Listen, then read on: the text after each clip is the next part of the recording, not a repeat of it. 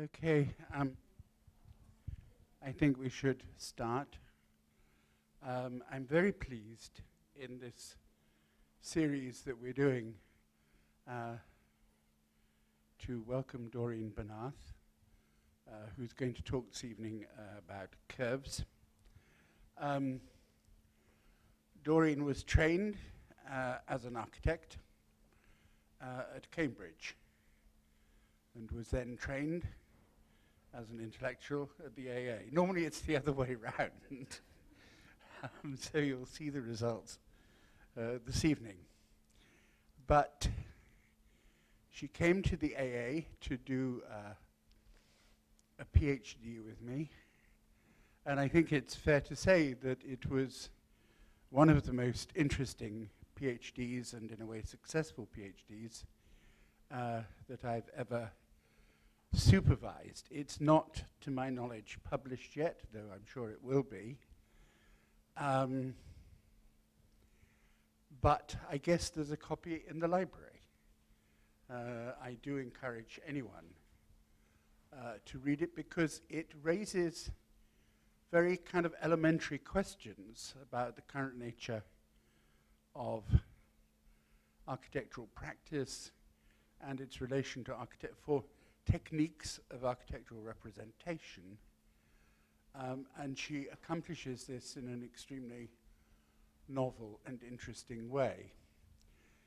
She had the good fortune when here to have one of the sought-after RIBA scholarships.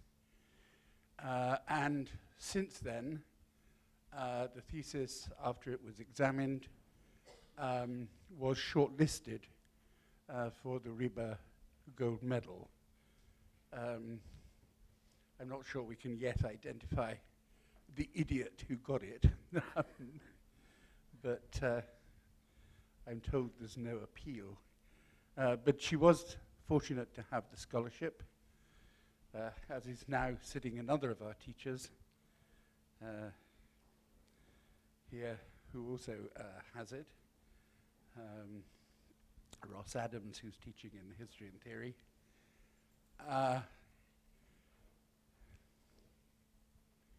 I'm sure that you'll see some of the argument in the paper, but let me really recommend the thesis as a very strong and original work. Okay, thank you very much, and I'd like to introduce you to Doreen. Thank you. Thank you, Mark.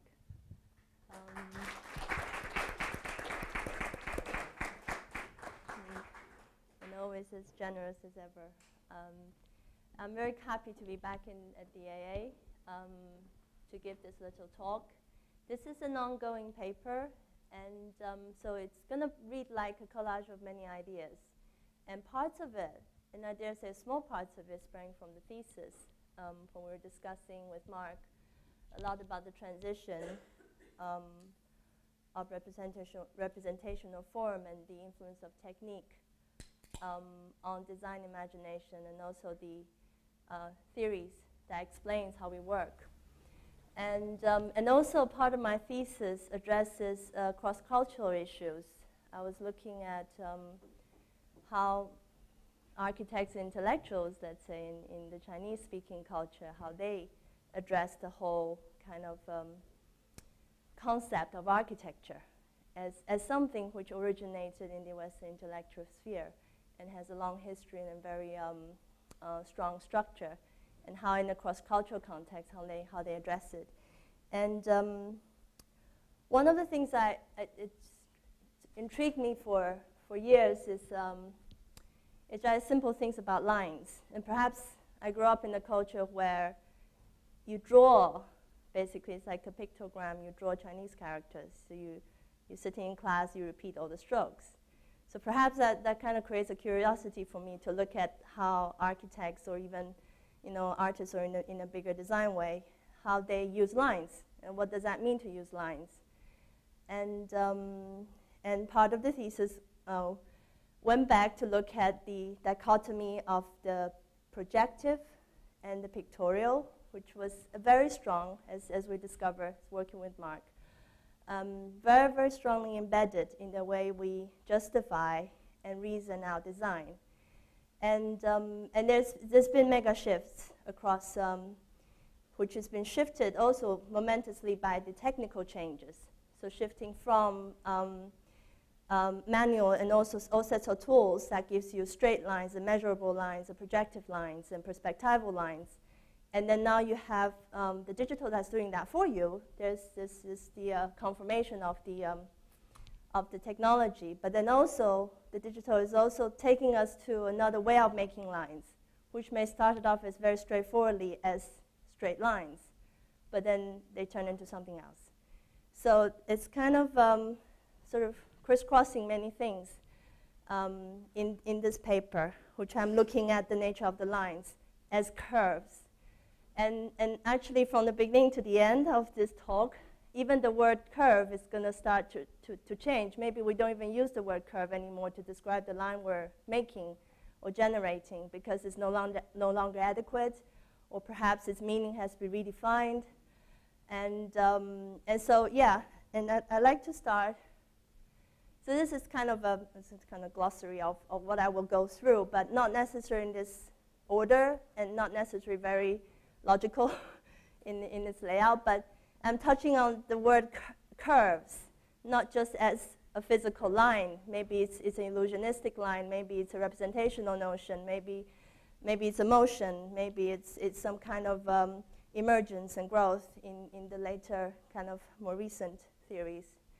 And I like to start with a little anecdote from, I was just reading an article recently. It's Adorno writing about Richard Strauss. He's writing about music.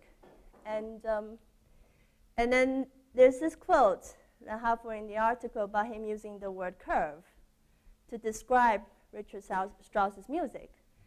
And the idea of élan itself, music as curve, implies a fall from the heights.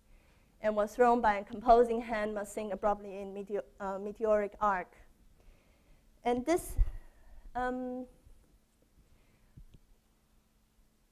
imagination is linking the curve to something that coming from the will of the person leaping off, but it's also implying disintegration. Sorry. So unity realizes itself in disintegration, and the language of music no longer able to sustain coherent meaning. So this is a big point on Adorno's piece, and on his purposeful use of the word curve. And in a funny way, it's a curve that's made from a leap, from height. It's a curve that takes you to a certain death or a certain disintegration in that way. And if you go back, the second sentence about the decline, because at the end you discover Adorno really doesn't like the way Richard Strauss. He's appalled by the kind of the direction that the music is being structured, and he feels that there's something that's leaping into disintegration, leaping into death. And this is about the same time in the 60s where Yves Klein made this collage about himself leaping into the void, and the use of the word void in this case is being somehow metaphorically linked to the leap and to the curve that leads you into the death of the void. So, and this is like starting off, this we can come back to at the end of the talk to say, perhaps there's a certain curve that's already reaching its death, that's already at the end. There are certain notions that's no longer relevant to the way we work. So, so going back quite a lot to a few centuries ago. So Da Vinci was writing about perspective, and there's a very important thing which Da Vinci was pointing out when he was writing about perspective. He was in some ways very much in the same game as Alberti and Brunelleschi, looking at how lines construct visions from the pupils into the object. But at the same time, he also says perspective is not just about form. Perspective is also about color. There's a perspective of color, and there's also a perspective of substance. And from Leonardo da Vinci's point of view, the image of substance is more powerful than the image of color, and the image of color is more powerful than the image of form. And altogether, all these images only integrates itself when it reaches the pupil of the observer. And so a lot of the discourses on perspective is gradually missing out the fact that even color and substance and bodies and flesh is also part of, it should be part of the way we perceive and the way perspective should work. And the notion of nominal surface, curve is one of the things. So lines, curves, surfaces, mass, and even to the extent of nowadays, you have vector graphics and raster graphics. And vector graphics is a direct kind of link to the way perspective, projective perspective is set up. Because raster graphics is based on vectors. And vectors have no substance. So vector is a mathematical formula that directs the movement of a point from A to B. And whatever is in between is of no consequence. It's only the two points and the motion in between.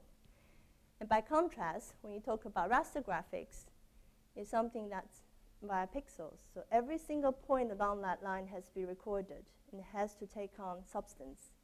And therefore takes on color, takes on light, takes on shadow, takes on definitions in such a way.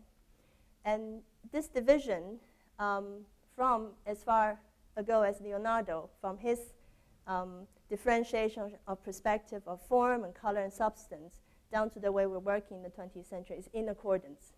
It's a direct continuation of that development. And in some way, you can almost argue that technique has been driven by certain impulse in the culture. So you have two forms to look after two sets of things, two sets of criteria. And in Mario Carpo's writing, he was talking about how vector files are very small. As you all know, vector files are very small. When you do Photoshop, you have to do pixels, and it's like really large files. But when you do 3D Max, when you do Rhino, it's complex geometry, but very small files, because vectors are very efficient in carrying data, because they don't have to record substance. They don't have to look after like that. And this is how vector works, which you all know. And now I'm sort of leaping out into, still with Leonardo da Vinci's ideas, because his center to his theory is the way we perceive. So in the perspective, it's not what the geometry rules, it's how you, as a human being, as your pupils are curved, and the way that the world around us, the natural vision, is curved in some ways. So curve should be retained in perspective in some ways. And so he was talking about how the pupils of the eye on the pyramids are intersected at an equal distance from the visual virtue, which means that the world is not exactly as in this corner is further away than the center point, but then everything is kind of drawing a similar distance back into the observer. And then also this very important thing about lights and shadows. So the curve is not exactly an outline. So the curves in this case, which is differentiating substance and distance, is not the same as the nominal outline, which bears no weight and have no real values in any way. Okay, and this is I want to show this painting first. So Montaigne in the 15th century, and look at it very closely. You see that the curvature of the horizon and the path and the walls is all following what Damisch calls the curvilinear perspective, which was invented to accommodate the pupil and the heavenly sphere as two sets of sphere, two sets of curve. That's part of our perception. And so this kind of exploration is very exciting in amongst paintings which is strictly rectilinear and strictly projective lines. And the same with this, and you can relate even the formation of the rocks to not to be strictly a geometrical formation, but they may be following or suggesting certain contour. And even the idea of the contour is fairly new at that point.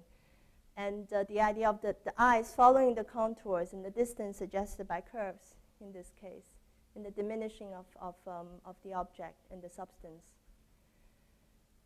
And so you can see the curvilinear perspective. It can be abruptly interrupted. So something about the way we relate to the picture is streaking away or escaping. So in terms of the idea which we will arrive at later, is the escape, that the curves is almost like suggesting or a vehicle, a sign, which the artist or the designer envisaged to escape the curvilinear order. So they use curves purposefully to escape that, that framework. And it's something to do with the conceptual leap, which we're talking about at the beginning. And so this idea about the cupola that's above you, and this is an entirely fictitious curve. So the cupola itself may be, in reality, a very flat plane or just very, very slightly curved, but it's suggesting a much bigger cosmic curve above you. And the investigation that's gone in to create that is driven by the wish to escape, again, from the strictly geometric order, which the perspectival system has limited itself or reducing itself to. And this was as early as 15th century. So it was at the same time as something which was invented in a linear way now has a curvilinear significance.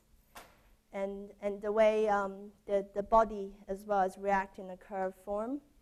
And so you're not looking at things always from a horizontal way, but this is the first ever perspective or curvilinear perspective to be constructed on the vertical axis.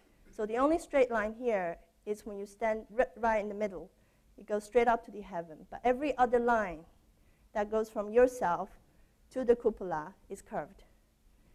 And so it's a lot of symbolic significance in that. Okay, another form of curve which we're going into the sense of the curve as a motion, which is something bordering line substance and emotion as in vector. So you have both the vectorial movement, but then at the same time it's shifting substance.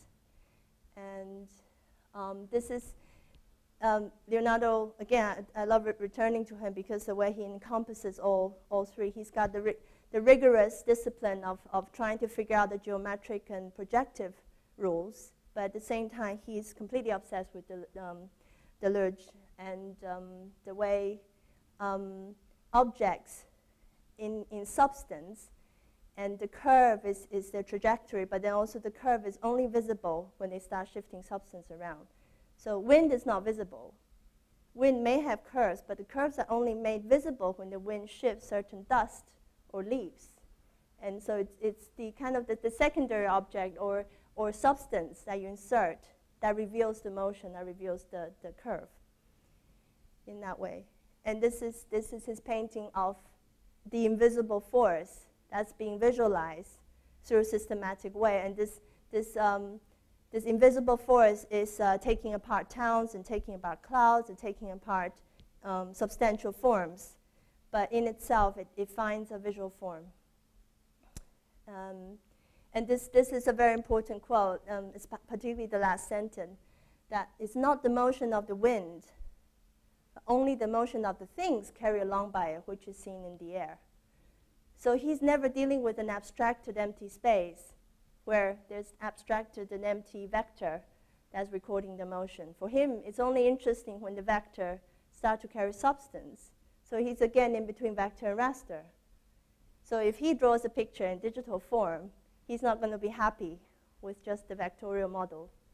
He will combine the two. Maybe there's a rendering mechanism involved that he can both record the geometrical shape of the motion, but at the same time there's resistance, there's materiality, there's heaviness, there's lightness, etc. And so being combined in the same file if he were to create a digital file.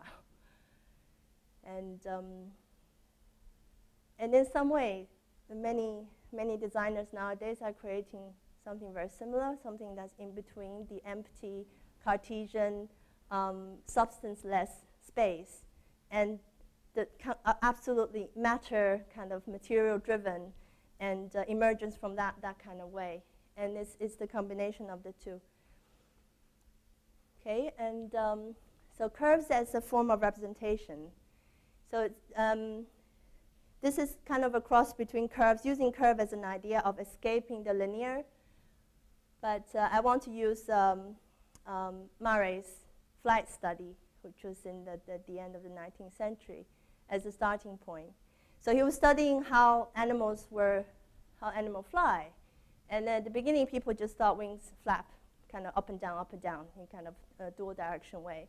But very quickly, he discovered by his photographic technique that wings actually work in a figure-of-8 way. So it's not a straightforward rectilinear motion. It's becoming a curvilinear motion in that way. And he was quite amazing in discovering how insect flies different to birds, because insects do pretty much that, and is using the air movement to create the air, whereas the birds only use force when they go down, and the upward movement is entirely kind of frictionless or energyless, because it's the air that makes the wing goes up. And so I want to show the next one first. Okay, so he's making these kind of really, really quick snapshots. So photography is he's inventing a lot of instruments to do so. But he decided not to say, okay, I'm going to have kind of a moving image, which he did. But what he made the most effort at is actually making these photographs into a photo diagram. To actually making photographic, almost inventing things to make the kind of, there are gaps between the frames, of course, and he even said that it's not perfect because maybe the starting motion of something is in between two shots, so you can't capture it. But if you put it in a diagram like that, which he perfected, he was claiming that this is the perfect observation of the flight of the motion. So he's relying on the representation or graphical tool. So curve is like a graphical tool to represent the perfect ideal motion of flight, which he felt photography hasn't got there yet. And so that's why he's making loads of effort to put layers of photography together in order that they appear as if they're falling into that continuous curve. And yeah, this idea about the discontinuity of the phases, which he recognizes. But then by the graphical means of making a continuous curve, he's justifying that the flight is as such. And and the way he was studying smoke as well. And it's a very, very strong diagram effort or graphical effort in making a perfect representation of curve and to explain flight. Okay, this is also an interesting discovery. And the way curves in the diagram mode also can explain what goes on inside in psychoanalytical terms. And my theme is something Lacan used very later on to explain the reason why he used these kind of diagrams, which is very simple, very mathematical in a way. It has its own kind of geometry and spatial explanation to somehow explain the unexplainable, because he's very conscious of the way words gets tangled up. And something I just cannot be explained via the literal use of words or sentences. And then he felt this is supplementary to what cannot be explained through words. So this is an example of, he didn't use the word curve so much. The word curve actually comes into the diagram that he uses. So lots of diagrams he created actually on the blackboard is associated with the use of curve. And actually one of the commentators on the diagram said, well, this is like a vector. Actually, Lacan was fully aware of the fact that this is an arrow that represents motion and is penetrating something and come back into something. So the return of the partial drive can only be represented by a curve. Okay, and so this constructible geometry is in the same time of the 1960s. So again, where Adorno was writing about these things, where In the early 70s, there's the discursive emerging. So this thing about things work in loops rather than straight lines start to emerge. But then all these things is coming from, you know, a long time of things that can be constructed. So you get thick books still published in the 60s to try to explain to you how to construct all of these. You can sit at home and construct all of these curves. And there are even like the later ones saying, oh, you can even invent new curves based on the same rules. So this whole idea about constructible geometry, which encompasses curves, goes back to the vector graphics. And none of these things carry any substance. So this kind of abstracted lines, that's both lines and both curves, can be any shape, can be any scale. And this is very different to the image of substance, which Damage was talking about. Let's skip this. Oh yeah, sorry about the slides, but this should be earlier. This explains the outline being less powerful than color and being less powerful than substance. Okay, right. So returning to Mario Carpo's study about how technology influences the concept of design, and this idea about exact copy is fundamental to vector graphics. And the way that we are relating sameness, so when the object can be copied, either you at home or someone in the office or someone in the construction industry will receive the same file, and the same file can be copied in different scales and in different substances. And that's what makes it very powerful as a design tool. And so even Alberti will be talking about, oh, it's so amazing, like the design, even nature herself has been suppressed, because then we can have two identical noses. It's that kind of excitement that something, you know, a person or a sculpture can be copied, a building as well, from paper to realization is also an exact copy in that way. And this is a very well-known diagram of the copying of the curves. So how do you copy curves? And then this relates also to the idea of pixel. So there's this big study about how Alberti already knows about pixel, how he also knows about, you know, media labs and stuff, how digital design works, and how coordinates correspond from one point to another, and it's scalable in that way. He's already quite advanced in the basic concept of it. And the only difference is speed. So whatever he was doing then is being speeded up like millions of times. And therefore, making exact copies is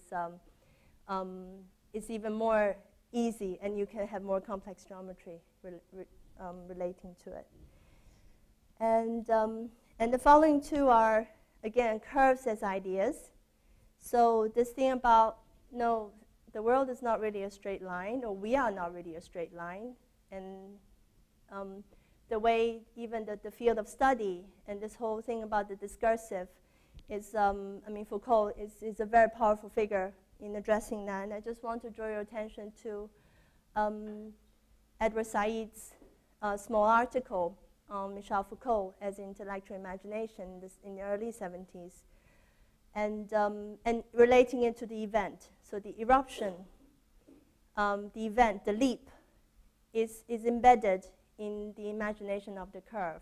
So the curve is the return, and also the curve is something discontinuous. It only happens when it happens. It's the utterance when it happens. And then the curve becomes one event linking to another, not straight line. There's no certainty in that, but the event as something that is beyond the predicament or the indeterminacy of that.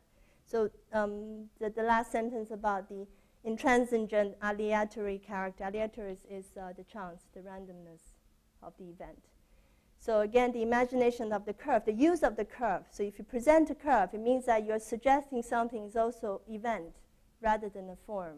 You're suggesting something that it just erupts and transform rather than something that's fixed. So by the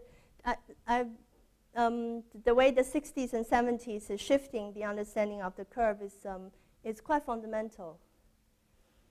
So the antithesis to rationality. So you use curve to make a point. You make a statement. You're reacting to something which may have been infiltrating the rationality of the thinking system, but also the representational system. And to the extent of having these, the idea of the crooked line, whereas no, if there's an obstacle, you don't have a straight line. We're all obstacles to each other. So therefore, you use the curve as something relating to the inside. So this is 1927, when Köhler was kind of a scientist working with psychology. But then he was going out and surveying. And he took two shapes and then two names. One name is called Takete, one is called Maluma. And, but then he asked the people, so which name associated with which shape? And almost 80%, 70% to 80% of the people will say, well, Maluma associates with the curve and Takete associates with the angular shape. And so this was a discovery, like, well, in terms of psychology, the way the shape itself is not a universal thing, but it's actually relating to how we perceive it. It's also relating to the sound of the language. So Maluma and Takete, it sounds, it resonates differently on the inside. And then, you know, this is an expressive curve which cannot be copied. And this is a direct antithesis to a representational form that's relating to right, because there is space, but it's not a linear perspective space. There's the lines is not exactly a diagrammatic line, and this figure of 8 has gone a long way now into something that's expressing a lot of the unknowns, I dare say. Okay, and the idea of the fold. Curves as fold, which is interesting because they're not the same. And somehow the fold is starting off as a philosophical inquiry into mathematics, and then it gets borrowed into the design language. But the fold is borrowing curve as its mechanism, as its instruments. So fold at the start is an idea, it's a notion, it's an approach. But curves kind of help it along to make it happen. And so this idea about the fold as in, I just want to show you something. So there's a curved shape of some sort, or any shape, it could be my skin or something. And how do I know how the curve changes across my skin or across the building? And Leibniz was working on mathematics to say how can we give, how can we understand these points that's actually deflecting in different ways across the surface. And the idea about it's not points, you cannot actually call them points anymore. They're actually infinite folds. So each point is relating to another point, not as separate entity, but as a continuous motion and continuous energy. So the bending moment, which you can see here, this is a force diagram, is actually becoming a form. So the force is becoming form, and there's no differentiate between the two. And that became a very powerful design tool since the late 80s, actually. And this idea about you see, so this is kind of an X-ray force diagram that talks about force as continuous. So there's no longer 90-degree angles or any kind of angular connection, but everything can be softened into a continuum. And this is taking us kind of forward into the last bit, where I'm going to talk about what's happening now, let's say towards the end of the 20th century and the early 21st century, with curve. How is the role of the curve in our imagination, or in as instruments or as weapons in some ways? And algorithm and chaos is something which undermines what I would say the death of certain curves. And so everything's curvy. In a way, we're entering a century that everything is not really settled into lines anymore. everything, even a panel can be curved in a nano scale sense. And the chaos series starting in the middle of the 20th century about the scaling. So the curve is a continuous thing, and oh yeah, it's actually working. This was a shape invented in 1906. It's called the Koch curve. There's nothing really curvy about it because it's all constructed out of straight lines. But the idea is that the notion of the mathematical curve enables the scaling factor of something that can infinitely grow. So a Mandelbrot set or Koch curve is infinitely long. And you can zoom in at any scale, and it will produce the same curve. So the curve, rather than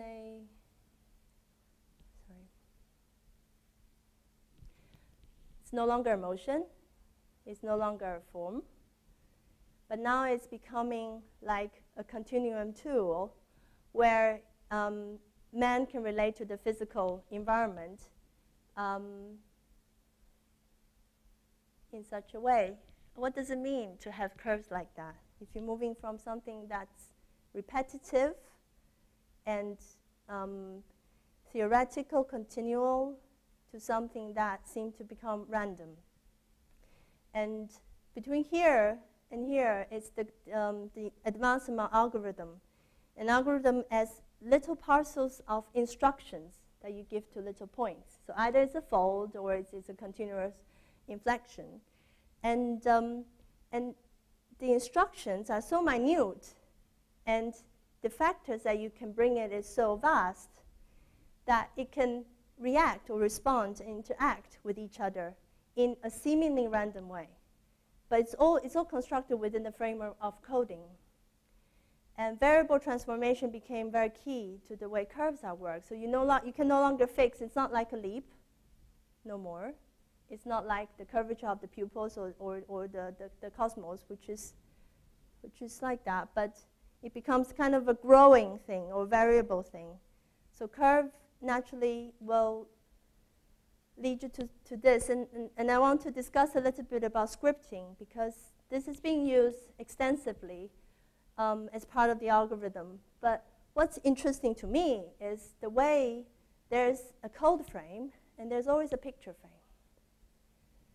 So in some way, it's not the sense that design is inevitably all about coding. Like the whole point about learning about architecture now is being mastering coding, or collector of coding, or mixer of coding. But it's the corners, is where the pictorial comes back in again. And this whole idea about, oh, it's really amazing that you can just change the factors. So you get these sort of blue numbers where you can change. And each time you change those blue numbers, which is like very little chunks of a very, very long script. And then you get very, very different growth, and very different time and durations of growth, and in all sorts of ways that you can program it. And this idea of what a lot of arguments about emergence is actually being structured within the framework between the code and the picture. Because the design wouldn't have that immanence if the picture didn't make sense. And then we're still referring back to how the picture talks to each other and talks to us as a communicatable means, or something which I dare say is an anthropomorphic imagination. So the fact that there is a coding frame and then there's a picture frame, meaning that the picture frame allows the coding to take on what we can imagine as imaginable or readable or understandable. And also this is quite important, because algorithm is everywhere now. There's lectures on the TED talking about it, how it's changing our world. And but again, what's curious for me is, okay, so there's no need for the sound. But okay, so there are algorithms that's controlling stock exchange, controlling the way you choose videos on the internet, controlling Amazon, controlling a lot of things, making decisions on our behalf. But then there are companies out there that are actually trying to capture an image of it. Like what is going on? Capturing the image of it. And then there are companies that's coming up with, like that is the knife, and that is the carnival, that is the Boston Shuffler, and that is the Twilight, okay? And giving it names. It's almost like you, this is a very good talk actually, it's very short. Giving it names, giving a name, naming something, to make it into a picture actually allows something that's unreadable, undecipherable, meaningless bunch of data, millions and millions, billions of data, to become something that can be articulated, can be exchanged. So this becomes a tool that the programmers could exchange, but also for common people to say, okay, what does the knife do? So knife is an algorithm that makes stock goes sharply up or down, or makes certain kind of favorable books to go up and down, etc., information being transmitted in different ways. And there's still a need to make the coding, the scripting, the kind of vectorial abstract language into something that we can associate as a representation in through pictorial form. And that's quite a crucial, I think quite a powerful thing why scripting is transforming the design. So you have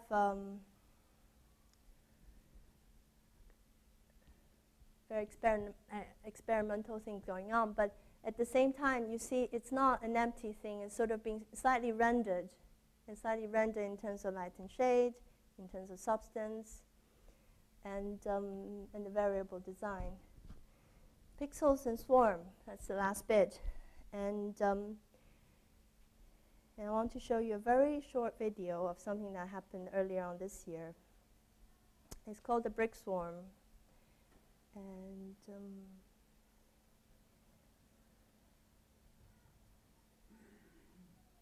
it's just like about a minute of this. So there are these architects working with tiny little machines that can fly. And what they do is that they lift these pixelated blocks. So these are foam blocks that they pick up.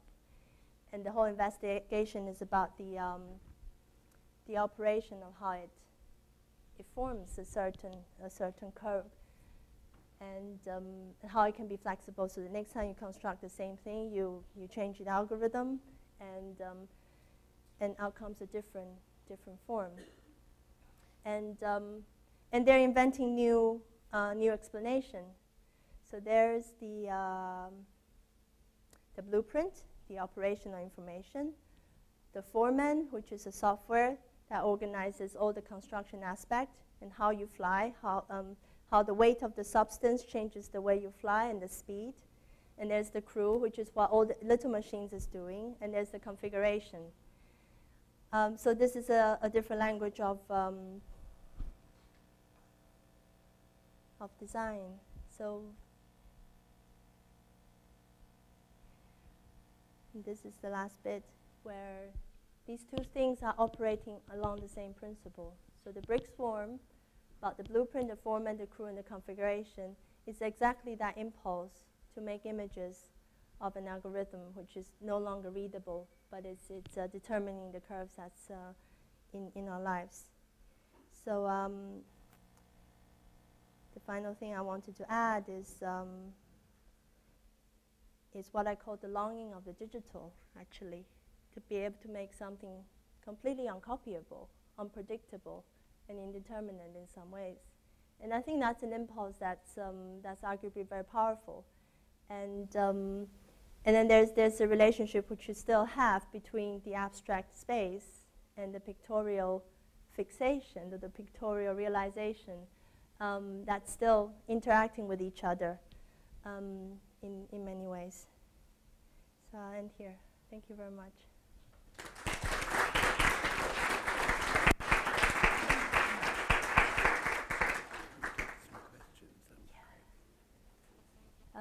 I'm happy to answer any questions or comments.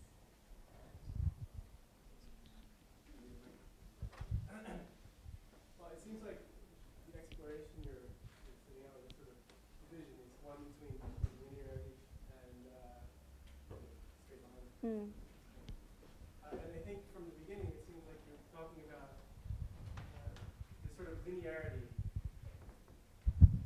the Euclidean linearity is somehow distinguishable from curvilinearity in the sense that there's a kind of an essence of unknowability, of something divine, something heavenly. I mean, if one thinks of Copernicus and all the sort of heavenly motions, God is defined as a sphere whose center is everywhere and circumference nowhere. And you project that forward till today, where we have these algorithms which are also unknowable, and you sort of press play and watch almost as it were nature unfolding, and you sort of tinker with numbers and see how that creates different natures. I mean, is there this sense that we're still sort of playing with this sphere of unknowability in a way, this kind of a new essence of nature is emerging out of the digital in a way? I don't know. That's a really, really interesting question, and that's something I don't think I have a direct answer to, but I have the inclination to think that the impulses remains, as in the algorithm, is it something that we have constructed, therefore we have a control of? You know, okay, despite there's only very few people that have constructed it, but to this date, actually the people who are constructing algorithm, they have basically relinquished control in a sense that they have to respect the fact that maybe mathematics, in some ways reflecting what nature is doing, has just certain unknowns. And what they do is that they let it run, and then they place a stop button. And there's a lot of this kind of anecdotal kind of comparison between people start panicking. It's like, oh, there's no numbers anymore. It's like, I can't enter the data. Where do I enter the data? Which used to be the case for the vectorial, the simple vector waiting for instructions, where algorithms don't wait for instruction. It's kind of, it runs and runs. And what you do is you poke at it to insert different factors. And then when they start running to a certain point, and then there's this joke about the enormous red button called stop. And then you press it, and then that's it. That's the only way to control it. There's no other, and there's no, they can't anticipate what will come out of it. There's even stories about in stock shares just disappear, like up to 9% of the whole entire share just disappearing. And so that I don't know. You see, that I think the longing and the wanting to escape, but then also trying to control, it's the same, but it's just we're doing it by a different medium in that way.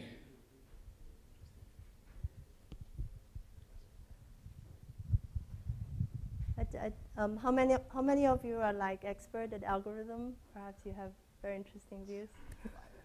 That's a lie.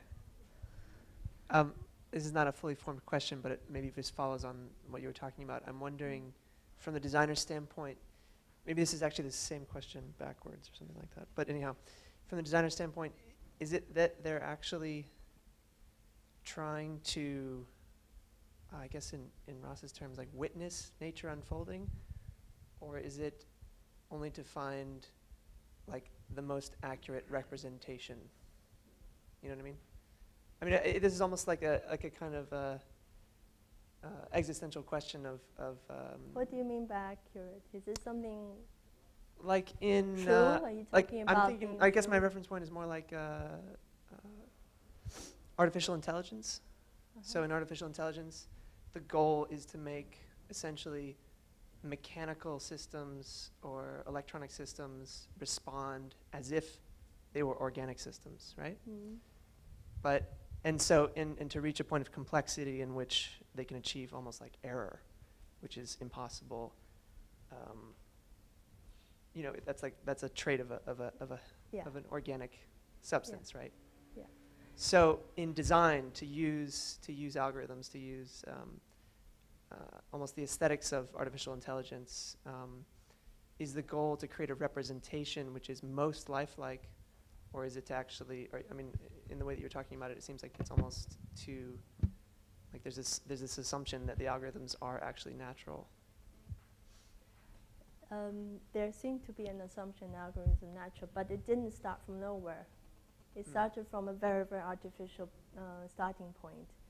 And I think maybe that's not exactly answering your question, but I just want to make the point of this is an urgency, almost at different historical periods, to say, what does it look like? What does accuracy look like? What does artificial intelligence look like? What does algorithm look like? There's this kind of need for us to in order to grasp something, we need a kind of a representation or some kind of describable or decipherable or divisible thing. And then that, in turn, influences the imagination of it. So what is artificial intelligence is pretty much based on how we have represented it so far. But then what it will lead to, we still don't know. We still have to find that question. So how can it be represented? So in terms of accuracy, it falls apart. It's almost, it's not really an answerable position. But I think there's the deeper desire. It's not. I'm not answering in a technical sense, but like more like the anthropomorphic sense. In the search of the original, I think that's still kind of quite deep.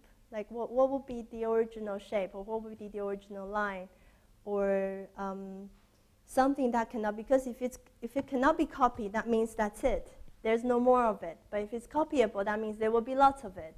So you kind of dismantle the values of the original entirely. I mean, there's lots of literature on that, beautiful literature on that. But then there's still this longing to say, but there's still something. Maybe that's not copyable. That's just it. That's it. It happens and it's gone and that's it. Well, yeah, that seems to be the interesting aspect of this kind of area of research, is that vitalism and a kind of metaphysical aspect is always kind of creeping in at the edges. Like it's always on the horizon, is this kind of, like what Ross said, the unknowability. Yeah. So you're using like extremely, you mentioned, like I think in one of the slides it was saying anti-rational, or was it irrational? The antithesis to the rationality. Antithesis to the rational, but essentially it's like building extremely complex rational systems to reach a kind of a point of irrationality. Yeah. Okay, well. That's a very nice description for algorithm. For me, that makes sense. Yeah. Thank you. Brian?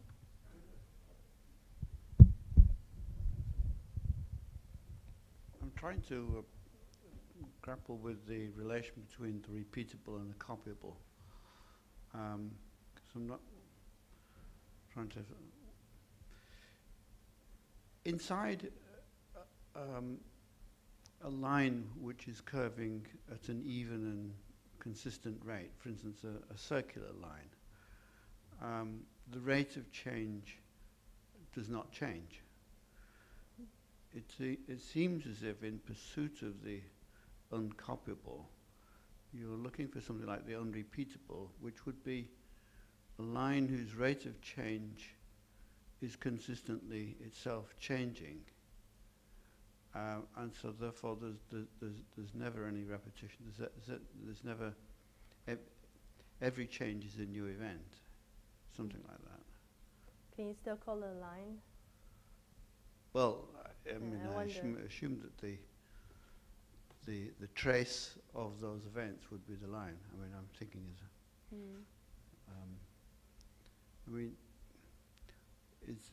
as a sort of absolute curve would be one that is simply never ever going to repeat its direction from moment to moment. Is that one of them? Yeah. But that's a kind of, it's like a line that is not never going to repeat its path. Yeah. Or indeed a surface, because if that's the. I think that's a significant difference. I think that's where I call the escape. It's the realization that the repeatable system, the perfect circle, the triangle, the primary geometries, which is the basis of vectorial design, and does not answer to the wish for the surprise. It's something that justifies itself in many ways. It's sort of almost dependent on it being referencing its own rules, because it doesn't change, so it doesn't need to refer to anything new. So all the parameters are there, and then it just grows. So you have the textbook on how to do curves, and you can do millions of curves, and that explains it. And whereas exactly what you say, if it's a line, that every point that I shouldn't even be using the word point, like where it's leading to as the next trace, if it's traceable, is a question now. And something that you may call it a trace could have very, very surprising results. It could even be disrupted and emerging somewhere else. And that I think there's kind of a deep imagination in that, and there's certain kind of represented images that enables that impulse to be registered, and that impulse to be spreading and to be convincing in that way.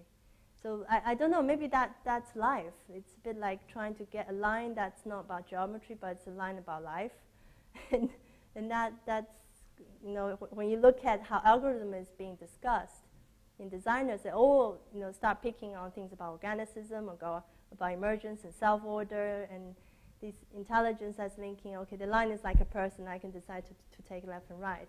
So it's breaking away from pattern language, which is a very strong point of the 20th century discourses.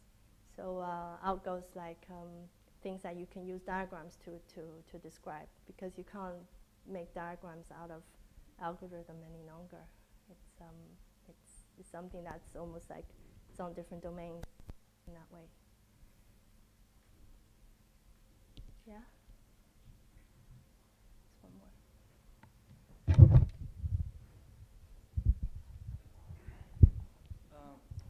The nature of algorithms sort of coming close to mimicking nature, or you know, coming close to some complexity that cannot be copied is fascinating.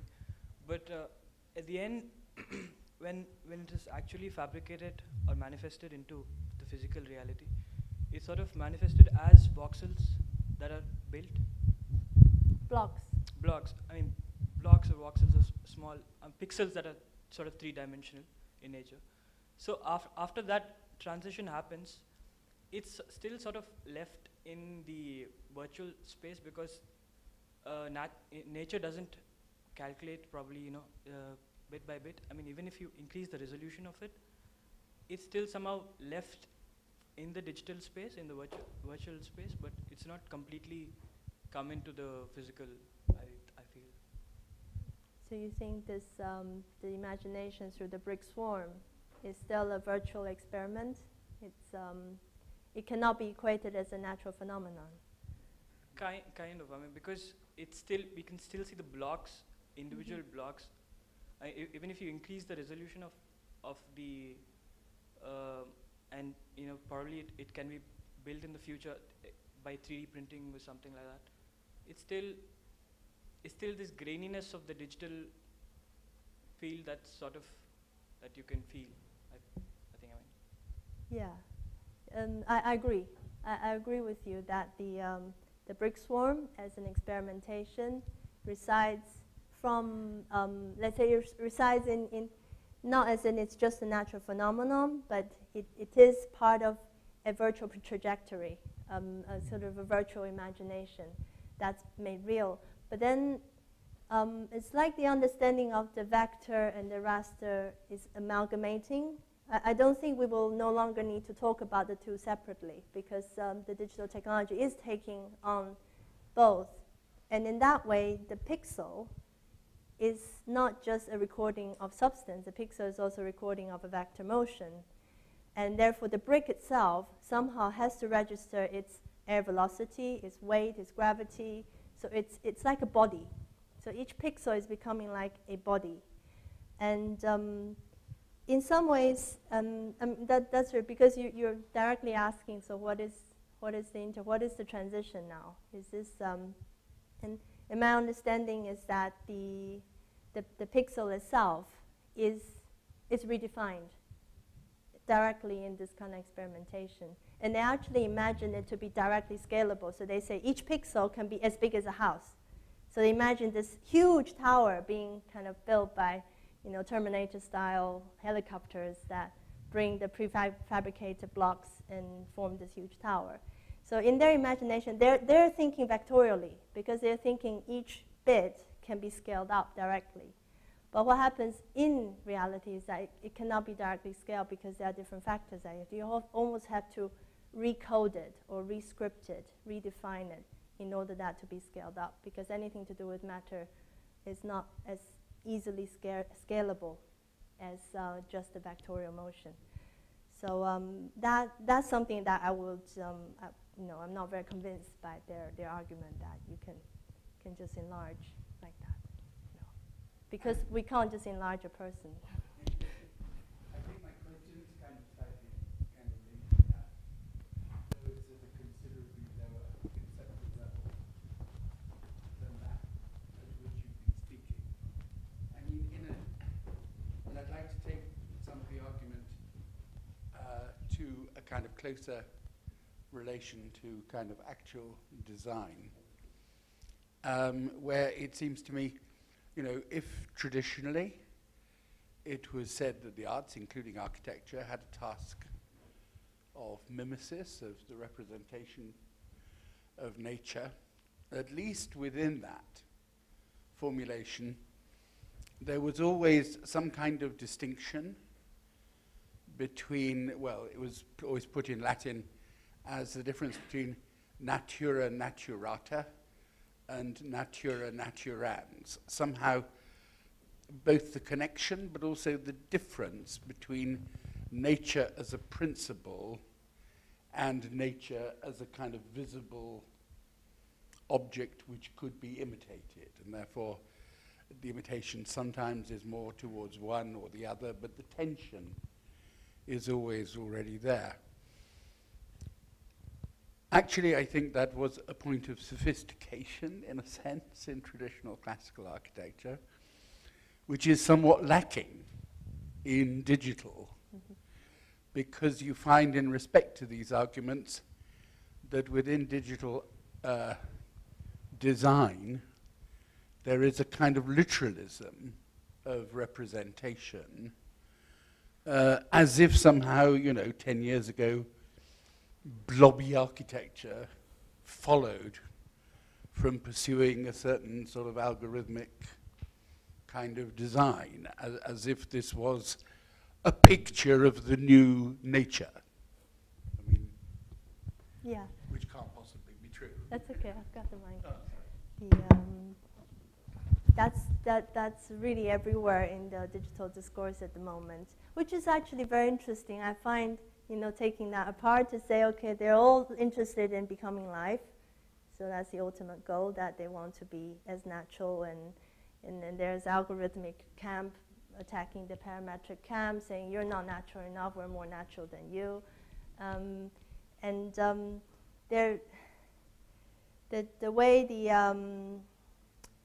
I think there should be a shift in the way they place the terms, because they're still placing the terms in describing, let's say, the outcome level, although they're talking about the process. But then, in some ways, like the brick swarm, it's a bit like they produce a video, and the video is the outcome of the design. And then they're placing all these, the video is constructed, fast motion, slow motion, in and out.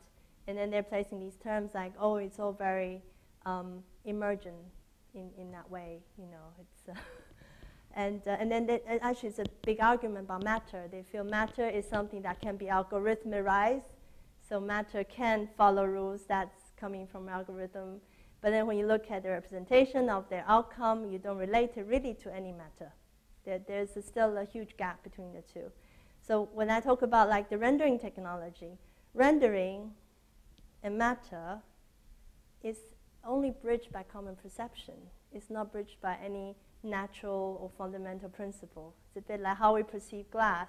goes into the rendering of glass. How we perceive trees goes into the rendering of trees, etc., etc. So in some ways, that transition is not something that's just coming from an unknown and superior source. It's coming from very common, popular, conventional representation of materiality and matter. And in some way, they're not addressing that. They're sort of leaping over that, saying, you know, now you have the final outcome of our thing, and then it's as natural as ever. So that was a very good point. It's a symptom of the digital discourse. Could I just add one more question, in a sense, to push you to go a bit further? I mean, whatever, obviously, the problems, and I fully accept them, about the projective as the general kind of description of architecture as such. I mean, clearly, you developed towards the end of the thesis a notion of introjective architecture, which is happening already on your terms in Chinese practices, in which the renderings are able to play a constitutive role in the design. The problem then, taking up the point you just made about conventional, you know, actually it's not the thing, it's certainly not the nature of the thing, it's actually conventional representations. It would mean that this kind of architecture was really a recipe for recycling conventions. Or you could put that another way, is a way of recycling dominant ideologies at every level. And that, I think, is the challenge to the digital. Far from being emancipatory, it threatens to become the greatest servant to relations of power. Finally, in the sense that we say, well, you know, architecture can't just reflect power, one always says in the lecture. No, soon it might do. Well, it doesn't just reflect it, it also asserts it, doesn't it? No. I mean, to have purchase on an accurate representation, complex representation of nature, this is an assertion of power or its description. Mm-hmm. And its irreproducibility. Mm-hmm. May I ask one last question? In your talk, you showed an image which you said was uncopiable, and then you said in conclusion that the longing of the digital was towards the uncopiable. Could you expand on that? What makes this image uncopiable? Are you referring to Saitomli's curves? Yeah. The one on the, is it that one? Yeah. This is sort of it's a bit I wish I had more of a chance to pick up on, because this is actually the link I really like to go back to, because I feel this uncopiable mechanism which Saitomli is doing. Okay, you can say he's an artist and he does lines that he feels like it. But he's very systematic in testing the lines. He's done a series of these untitled paintings based on lines and based on different depths of how he penetrates the surface and different kind of dissolve or blurriness that the line is capable of doing. So in some ways, he's also has a system in itself. It's not a random line as in he just feels like doing that today and then tomorrow is something else. That it's a very intended kind of test on how the line responds to certain things that he wanted to say. Okay, certain things that's to do with him maybe very deep. Maybe it's also relating to how people perceive it.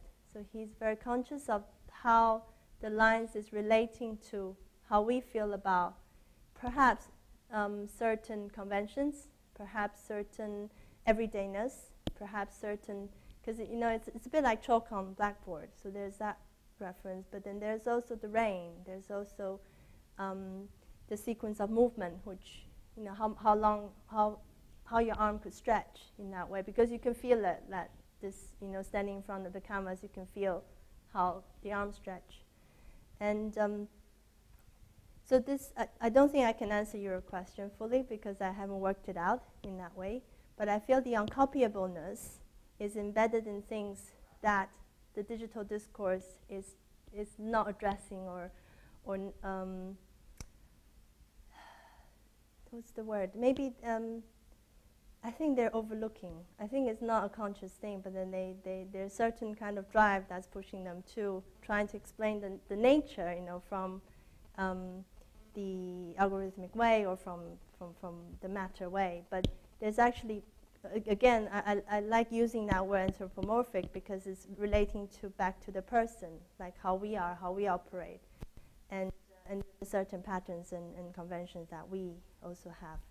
And it's that kind of link, which I feel with any means, it doesn't. It could be something else that's making those lines, but it sort of has to be in dialogue with all these different factors that's actually producing the line itself, and that's what makes it uncopyable. So it's not a technical issue, and it's not a historical issue, but it is an intended issue. It's kind of if it's part of the intention or not for it to encompass, because these you can actually make factors out of these. That's part of the construction of the line, if that's the issue. So yeah, I think that I'll stop there because it's to be developed. Okay. Well, above all, I would like to thank Doreen for giving an incredibly interesting kind of introduction to the way she's thinking, and I really think her arguments are a genuinely kind of strong and original part of a field which is so swept and gusted with confusion that I trust you will be back to clarify the issue again. Doreen, thank you very much. Thank you, Mark. Thank you all.